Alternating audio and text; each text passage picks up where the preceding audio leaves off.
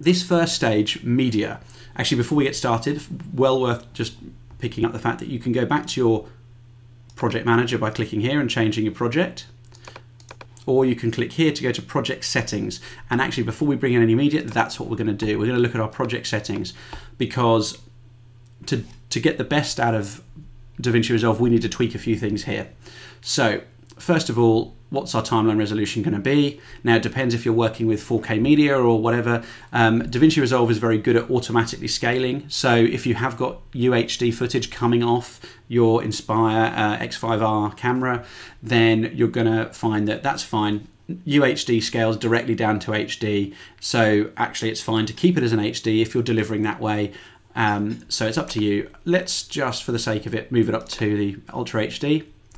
We're going to stick it into a 25 frames per second timeline and play back at 25 frames per second, because we're in PAL land. So for those of you who are working elsewhere and shooting in different frame rates, obviously, you know, Americas, you might be shooting 30 frames a second. Actually, you might even be shooting, you know, 60 frames a second, but probably not in 4K if I remember rightly. So, you know, 24 frames a second, obviously it's a sort of cinema frame rate. So depending on what you want to do, change that up there.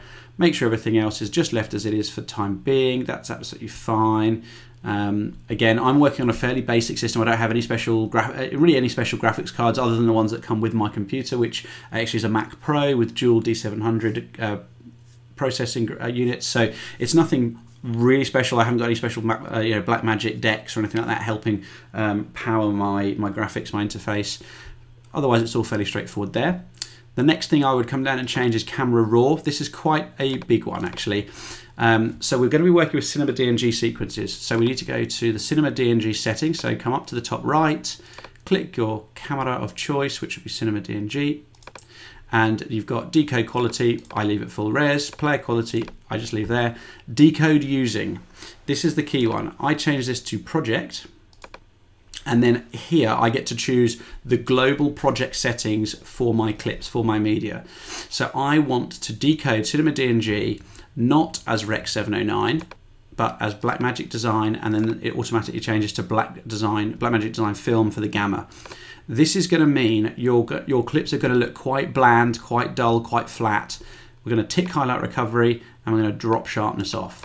The camera itself is incredibly sharp, and I don't think you need to add sharpness immediately, but you can later as well. So if you want to do that, you can, but I tend to turn it off for the time being. Those are the settings that I like to run with to begin. And I will come back to that briefly later on, but these are my global project settings for Cinema DNG media.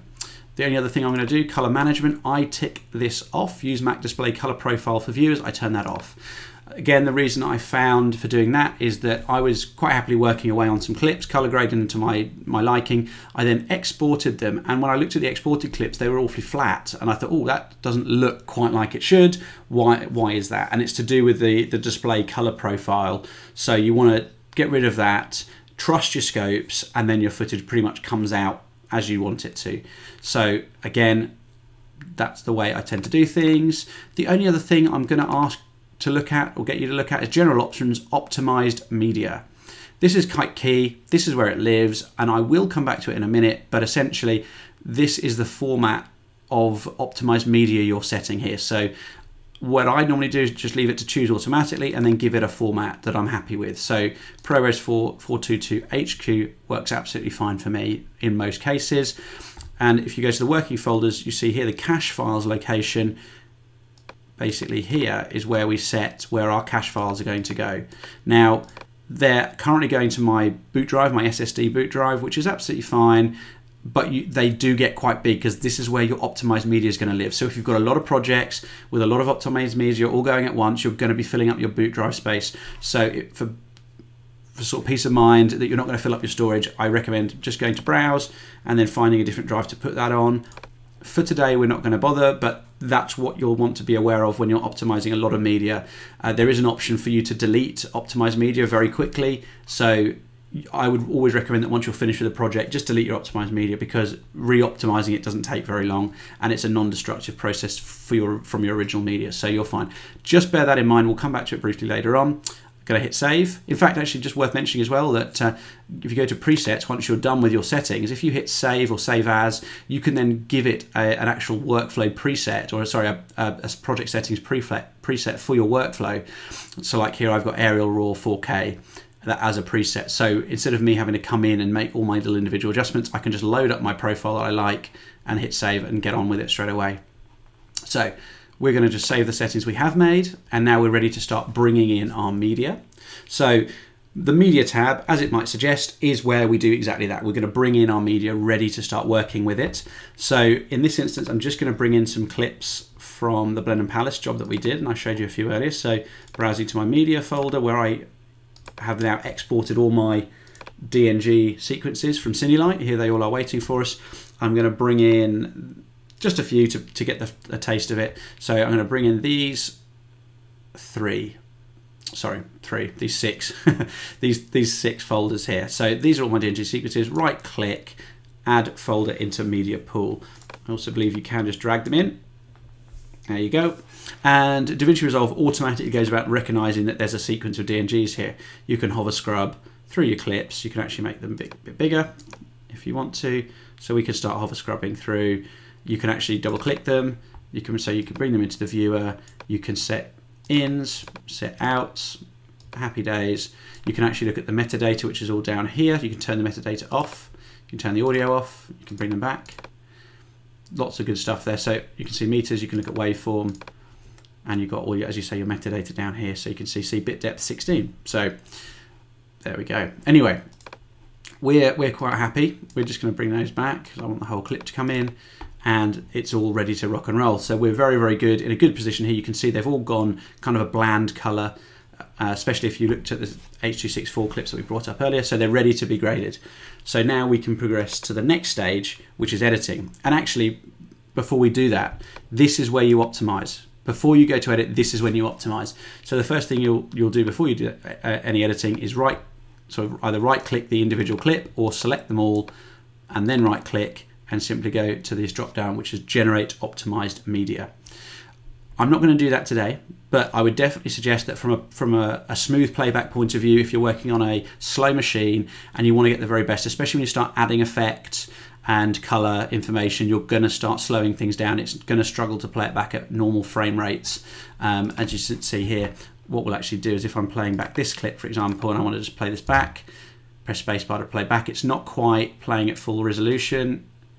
Now it is, so it's playing back. So the great thing about DaVinci Resolve is we can't do this in After Effects. You know, we're playing back here at 25 frames per second, 4K RAW, and it's playing back at 25 frames per second. It's playing back at real time. Very, very good, very, very good. And easily I can drag through and say, okay, I want to trim to here, I want to trim to here. You cannot do that with After Effects. Okay, so we're going to optimize our media in the most cases. I actually, even though on a fast machine, I do that anyway. So generate optimized media, and actually if you go up to playback at the top, you'll see that use optimized media if available is ticked.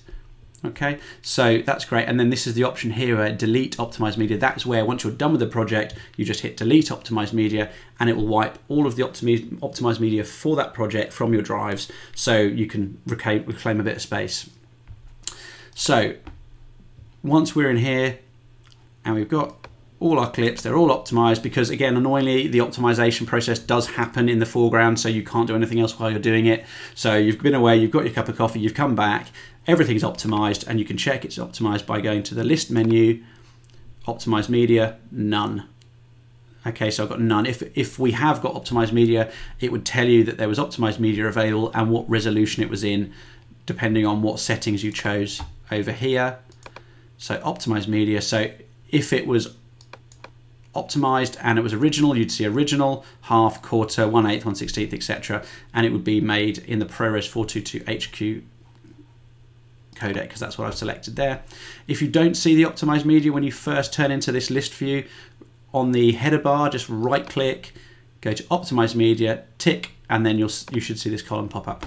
Okay. So that's the media import window, quite straightforward really. Once you get to know, it's a bit like a media browser. You find your clips, you select your DNG folders, you bring them into your media pool, and once they turn up, you can then start loading them up individually. You can mark your ins and you can mark your outs. You can check that's the clip you want. You can actually add metadata, I believe. I might be wrong. I thought you could. Never mind, if you don't really need to be honest, but it tells you what frame rates you're working in, etc. Okay, so we're going to move over to the Edit tab now.